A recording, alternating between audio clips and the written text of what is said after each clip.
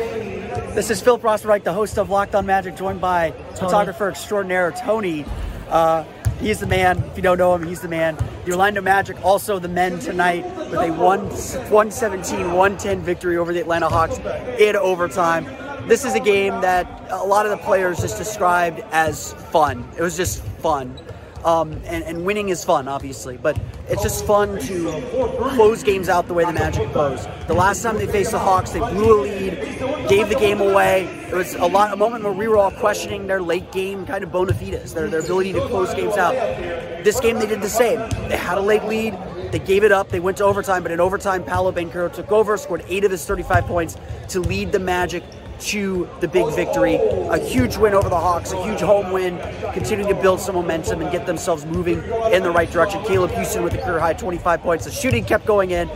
Everyone had a good time here at the Amway Center, and I hope you did too.